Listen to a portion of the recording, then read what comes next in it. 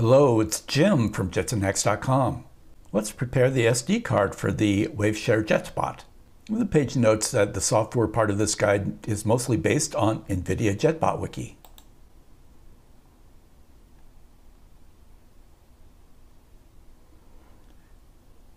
Lots of very useful information. Let's go back. Let's prepare the SD card. Download the JetBot image. Click here to download it.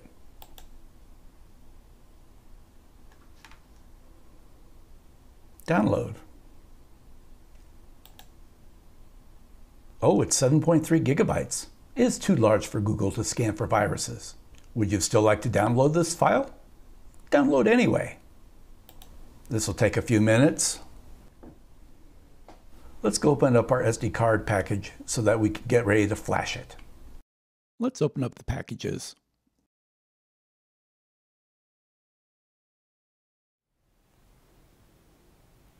Here we have our SD card reader, USB style, and our SD card. If your machine has an SD card reader, of course you can use this type of adapter, or a micro SD slot if available. We will use the USB SD card adapter since it was included in our kit. We're lucky, it only goes in one way.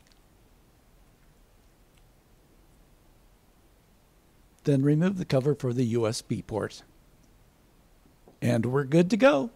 Our SD card image is finished downloading. Let's look in the folder. There it is. I have my download set up to be on D:. Yours is probably on C:.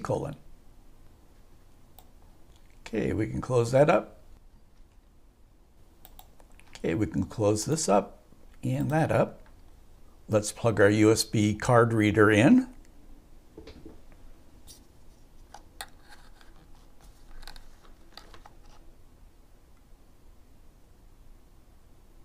We'll dismiss this. Now we are going to use the Etcher software app to write the image to the SD card. Let's download Etcher. We're on Windows 10. Let's download.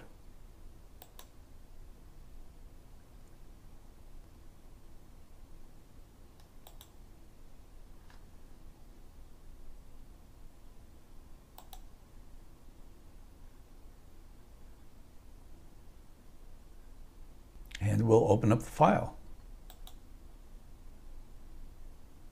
License agreement. I accept my fate. I agree.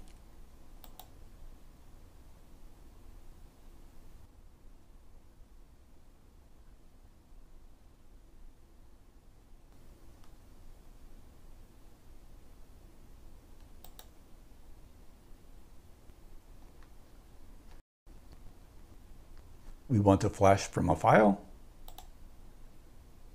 Go to your download folder.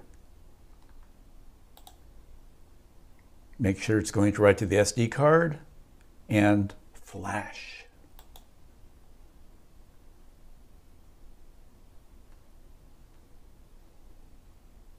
Yes, please. It says this will take a little while. We will come back when it's done.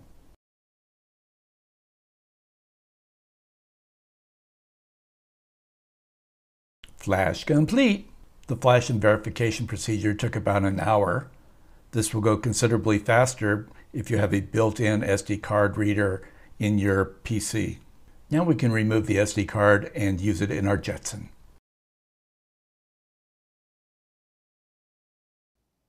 We attach a mouse, a keyboard, and an HDMI monitor to the Jetson.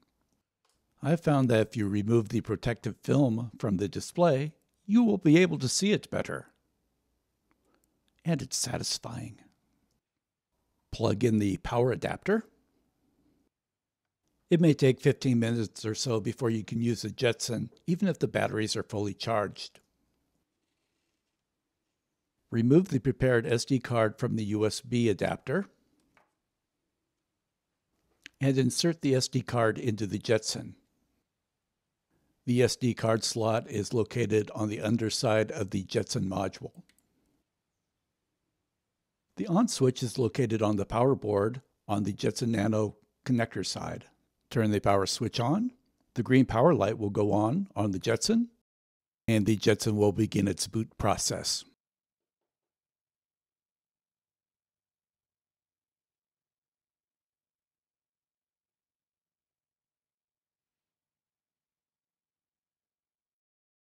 During the boot process, the OLED display on the JetBot will illuminate. Let's switch over to the JetBot main display. Let's set up our wireless network connection. Click the network icon in the status bar, then select your network. You may have to use more networks to find yours. I've selected mine. Password. And then press Connect. Connection established. All is good in the world. Next, we open up the Chromium web browser and navigate to the Waveshare JetBot wiki.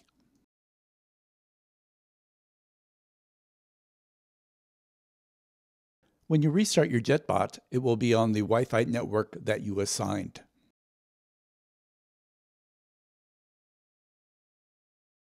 I did not restart the JetBot. I went directly to step 5 and updated the JetBot software as directed. Open up a terminal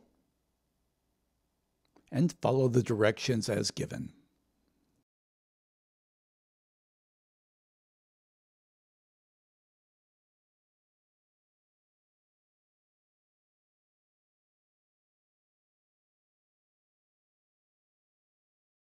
We can see that our NV power model is set to 5 watts already, so we don't have to change anything. But it's good to know that we can configure it through the terminal as described in Configure Power mode. Then we're good to go. There's descriptions here on the wiki on how to run all of the different sample programs and examples.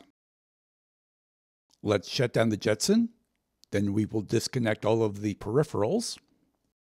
Once the Jetson has shut down, hit the off switch. Wait a little while, and then restart the Jetson. When the Jetson restarts, you will see the IP address that you assigned it. You're ready to test it out.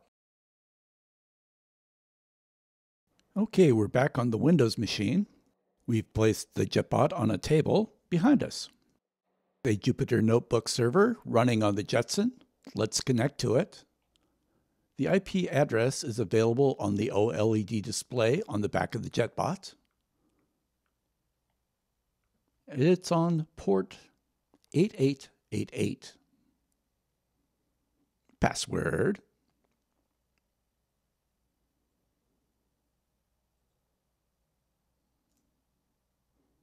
Ooh, fancy graphics. And we are in the Basic Motion notebook. Welcome to JetBot's browser-based programming interface. This document is called a Jupyter notebook. Importing the robot class.